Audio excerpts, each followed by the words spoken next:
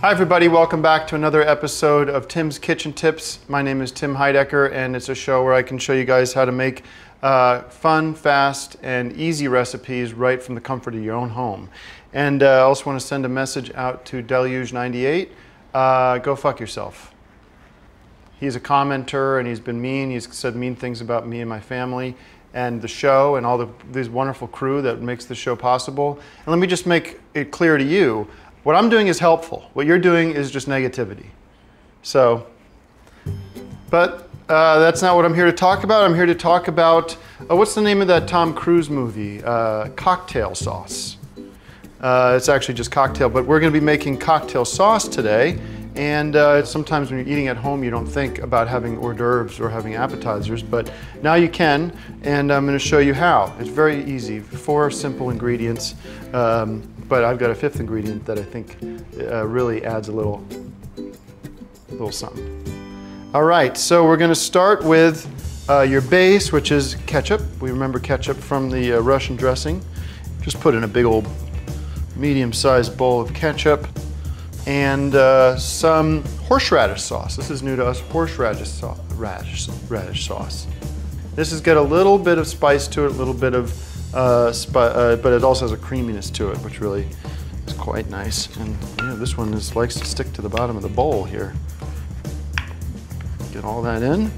And chives, everybody loves chives. This was in our French onion dip. And now we have actually some minced up tomatoes, some fresh tomatoes. They smell great. And we're gonna just do a real kind of rough mix of this. Just almost folding it over, folding it before you get too crazy. And right before you do your big mix, you want to add a little bit of pistons. And this is really by the eye. I'm pretty comfortable with it, so I do quite a bit because I do love the flavor of it. And we get our stir going here. And this, because of the tomatoes, you don't want to break up the tomato solids. You definitely want to keep this chunky, almost like a salsa.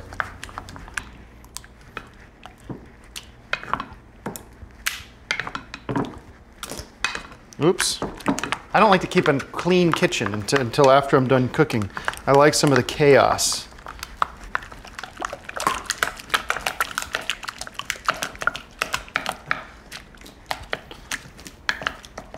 We are getting close here. Okay. Wow, well, we actually mixed everything out. No problem, that's why I keep a clean counter space, because we'll just get everything back in there, and not a big deal. And,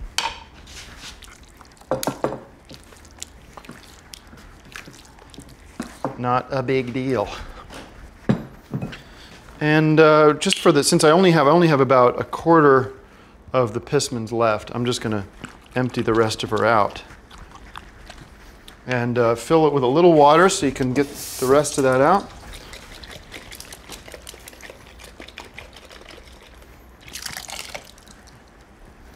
So I did add a little bit extra fluid in here.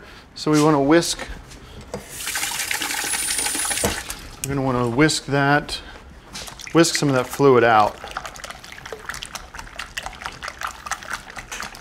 So what I'm doing is I'm creating about millions of little air bubbles out in there, and that's letting the water evaporate and get out of the sauce. It's thickening the sauce, almost like making a roux without the heat.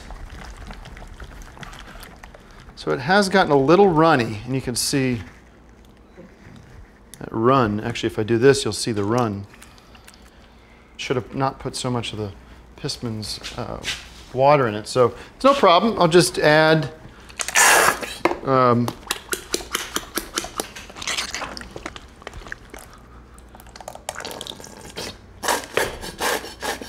that's also going to give us some more of that nice red coloring. And okay, well now we are maybe just a touch on the thick side, so I'm going to get a little more mustard water in here.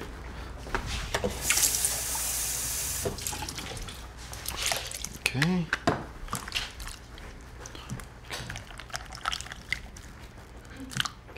Shit.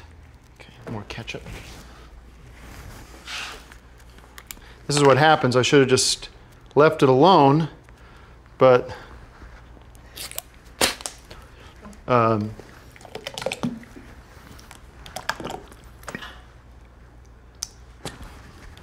that's just a full bottle of ketchup,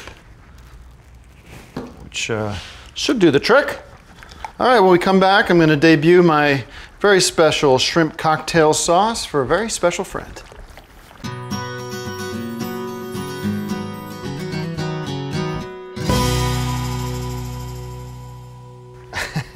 All right, well, the mess has been cleared, and now we have enough shrimp cocktail sauce to feed an army.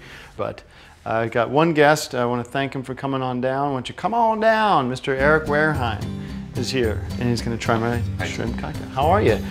Thanks for coming on down to try my sauce, and I understand you're in a bit of a rush today, so we'll try one to take too long. Yeah, like I told Caroline yesterday, today's not the best time for me to shoot this, and you know, remember Adam Bloomquist, my best friend from high school. He passed, and I'm giving a speech, and you know, it's not a great time, but yeah, well, I do need to be at the airport in an hour, so. Well, that's tricky. Yeah. I'm sure you'll be doing a lot of hanging out with old friends back in Philly. Maybe whip up some sauce. Any of these. Anybody can make these sauces from wherever you are, even if you're traveling. Go down to the supermarket. Anyway, you know, I'm stressed about the funeral. I'm upset about it, and I'm also stressed about getting to the airport in time. Let's just cut to the chase. Why don't we take one piece of shrimp here and just give her a. I'm going to try some too. Mmm. Nice, huh? Tastes like mustard and water. Well, this is just shrimp cocktail sauce. And I don't even know what, I mean. That's some old shrimp. So, careful how much you eat. That's bad shrimp, guys. Spit it out. I don't want you getting sick on the flight. I just want you and the producers to kind of make a note of this. Caroline emailed everyone saying. I know. I'm dealing with it. I'm dealing with it. I don't want anything spicy. Of course, I'm allergic to shrimp, and now what I'm hearing that this is old shrimp. No. The least that you guys could have done is brought fresh shrimp. All right. But the smell in my mouth. I know. I believe me. Heads will roll, and I asked for fresh shrimp. I don't know if the smell is your sauce or this rotten shrimp, but it's making me sick. All right, well, let me just close out by saying thanks for watching, and we'll be back next week with a new recipe here on Tim's Kitchen Tips. I have a long flight. If I get sick on that goddamn flight, you'll have a chance to. Caroline, did you get the note about the shrimp? I asked you guys to get one fresh. simple All I thing. said was fresh shrimp. It's not her fault. Try just get your finger in there though. No, I'm not having any more. No. I have to go. Well, he's got to catch.